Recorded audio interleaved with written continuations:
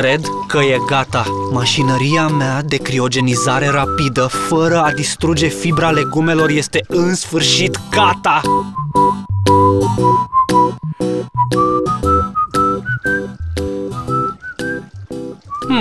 Dacă mă gândesc mai bine, am meritat un date cu Narcisa, colega mea din liceu care a terminat chimia.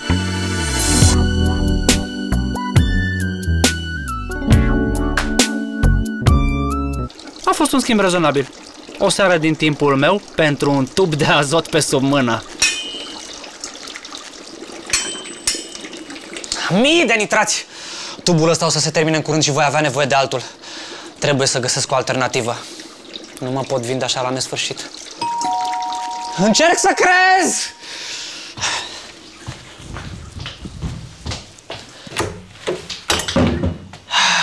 Mamă, tată, cărui fapt datorez vizita voastră inopinată? Dragul meu, Edi, copilul meu!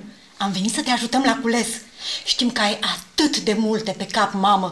Acum de când ești singur și te-a părăsit și fata aia. Mulțumesc, mamă, dar chiar nu era nevoie. Mă descurc. Uite, tocmai am inventat o mașinărie pentru criogenizat legumele. Slavă Domnului! Ți-am spus eu că am un băiat inteligent? Mă bucur din tot sufletul că mi-ai ascultat sfatul și că ești de acord cu congelarea. Nu, mamă, nu m-ai ascultat până la capăt.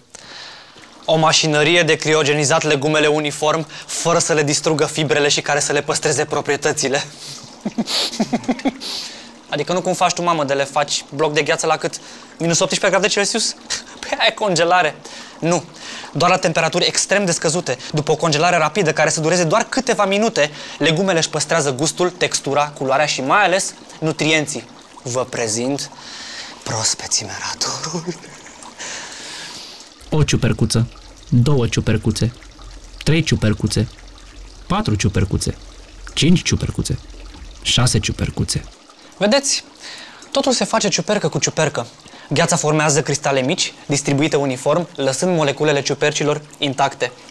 Asta înseamnă 100% vitamini. Tată, mi-ai spart ciuperca!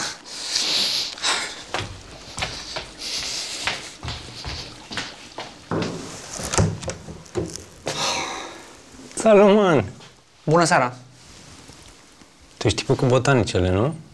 Sau că am dus vestea prin cartier. Dacă prin botanice vrei să spui legume proaspete la bloc, da, eu sunt. Fratelo. Legume proaspete la bloc?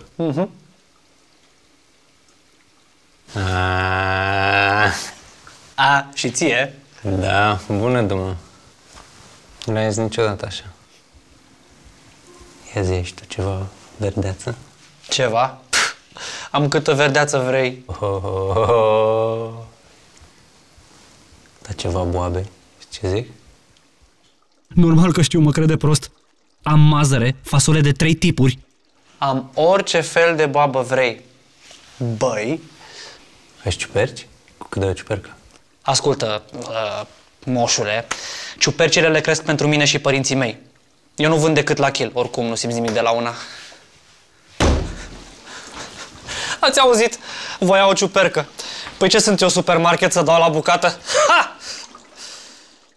Prima parte a emisiunii noastre a luat sfârșit, urmează partea a doua, însă ne vedem după o scurtă pauză de publicitate. Ce în tabelul lui Mendeleev se întâmplă? Bună seara și dumneavoastră. Vă rog să mă însoțiți la secție. Sunteți suspect într-un caz de... știi tu ce. Dar n-am făcut nimic, jur. Edi, vino repede! Lui taică-tu i-au amorțit mâinile de la ciuperci!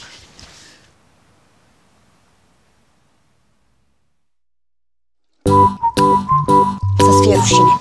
Nu mai pot, mi-e rău. Chiar dacă nu este adevărat și mine se congelează rapid și la temperaturi extrem de scăzute, fără a distruge fibra alimentelor și păstrând toate proprietățile.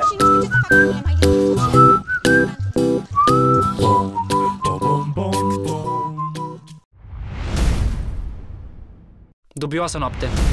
Eduard, ia uite ce-am pe mine. Nu. Băi, băiatule, nu vroiam să ajungem aici. Amora la mexicana.